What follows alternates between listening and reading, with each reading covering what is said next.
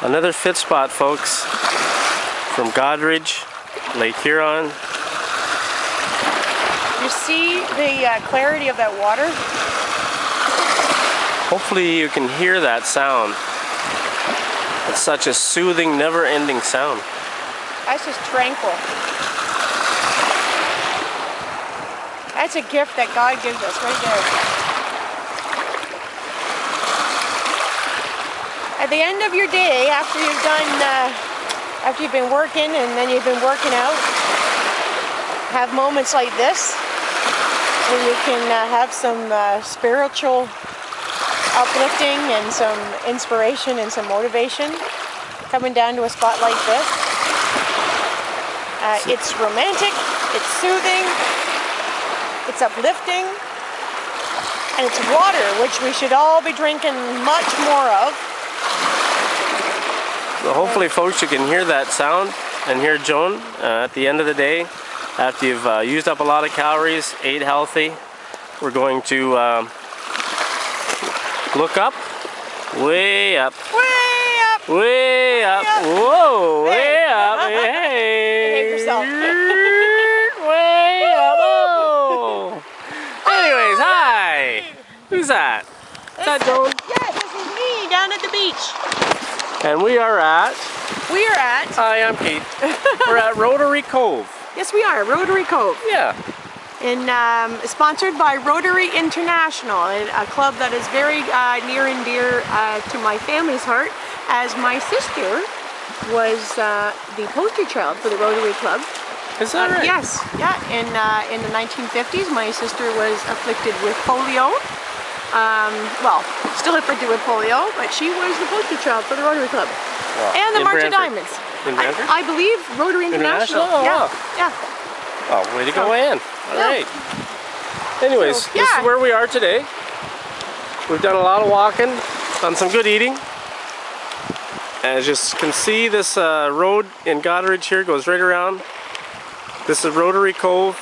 There's Seagull Island by the looks of it. Person jogging right here. Person jogging. Oh yeah, that's another person. Just what we did a little bit of. Another person jogging along the boardwalk. People walking along the boardwalk, cycling. Yeah, some folks, you know, just holding hands and being romantic and having some fun. And a couple of folks reading and just taking it all in. And at the end of the day, Yes, at the end of the day, after you know, if you've been working or you happen to be on vacation like we are, and you've worked out and you've ate well, and you've done all that you need to do to be fit-spired, come down here and to any spot like this and just listen to the water and you know, make a couple of wishes. Hey, this is a gift that God has given us, just the water, the elements. And again, I'm going to keep reinforcing about not only should we listen to the water, we should intake a lot more. Now you drink a lot of water, I don't drink enough. that's true.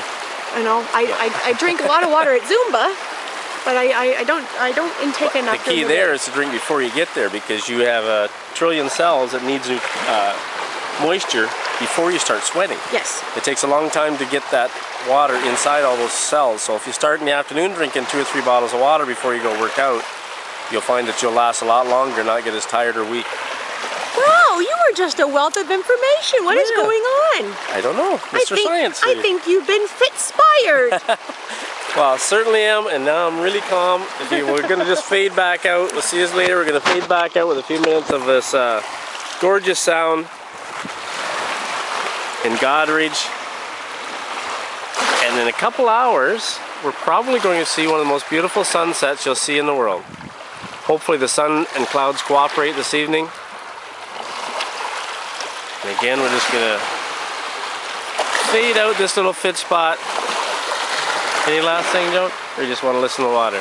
I just want to listen to the water, and it's so, it's motivating for me to listen to you about how inspired and motivated you are to keep on getting fit and keeping fit.